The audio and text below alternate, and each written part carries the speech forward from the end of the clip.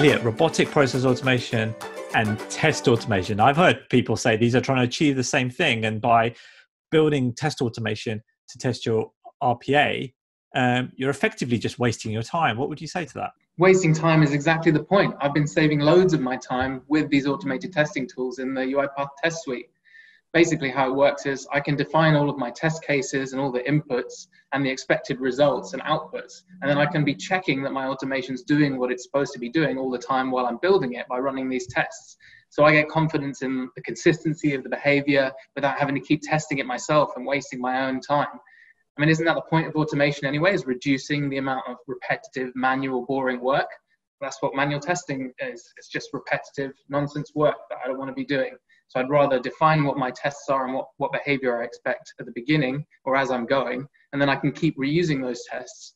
And not just while I'm building the automation either. You can use the same test to check that that behavior stays correct when I'm making changes to the workflow in future after it goes live, or even when the applications that I'm automating or the environment changes. Actually, yeah, that rings a bell. Like I've had tests where I've had automations where they're working fine and then someone goes and updates their application.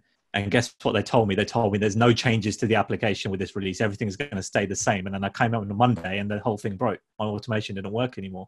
So I guess if you've got some tests, you could maybe run them then, and maybe that would have caught that. Yeah, exactly. Here's an example that I've been working on of a document understanding process. Okay. So I can run through some sample documents anytime I make any changes or I want to check that everything's working the way I expect it. So I can run through these sample documents and check that all the outputs are correct.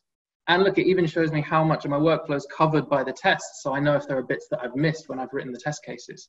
This is reminding me about some stuff I used to do when I was a Java developer. We used to write tests as well. We used to run things like JUnit, which would tell you how much of your code's tested. And that's a familiar concept. And it would also do things like when I would commit my code, it would actually rerun all of those tests, make sure I hadn't broken anything by accident. And it would also then tie into some kind of automated build as well. But you can't do that with RPA, can you? Yeah, you can. You get all those same kinds of tools with the test suite here. So you can link the test sets that you're creating in UiPath into your Jenkins pipeline or anything like that. So they can be run automatically when you're committing changes to the workflow or when you want to publish a process into production. And then you can also link them to issue management systems like Jira, so that if you do have a test failing, it'll automatically let you create an issue and you can then track any work that's being done to resolve the problem. Actually, that sounds really good. That'll keep the IT governance guys off my back as well, because they were always asking me about why am I not doing things like automated build and CI/CD and these other buzzwords that they've learned. So actually, you've really helped me out. I'm going to go take a look more about this. How can I learn more? You can go check out the UiPath Test Suite course on UiPath Academy, and that'll teach you all about how it works and what it is, and you can get started that way. So what you're saying is I can start to treat RPA like I would any other technology. I can have testing. I can build my test cases first if I wanted. I can get confidence my automation is working. And I can get automated stats about the coverage of the test cases and how much of it is being tested. And also that annoying problem when an underlying application changes and it breaks your automation. With this, we have a chance of catching it before it happens. Exactly.